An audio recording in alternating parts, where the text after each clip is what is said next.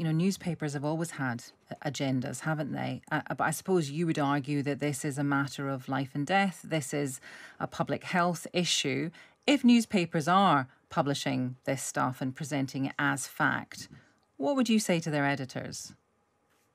I mean, bingo. I think that it is literally a matter of life and death, and it's not just the normal soap opera of politics. So people should be taking it a lot more seriously.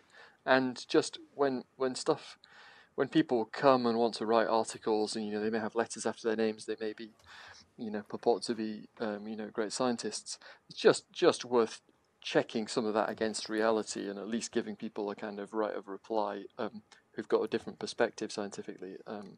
But Neil, I think the point we have to make here is, it's fair criticism of newspapers and columnists, but I hope you're saying this to people in your own party. There is a vast caucus in your own party who are saying exactly these things, who don't believe that we should be taking these steps, who are pushing the very information that is then very often quoted by people. So I hope that you go to Steve Baker and you go to other people in the party and you say, you're talking nonsense. If that's your view, Neil O'Brien, then presumably you make that point to your colleagues.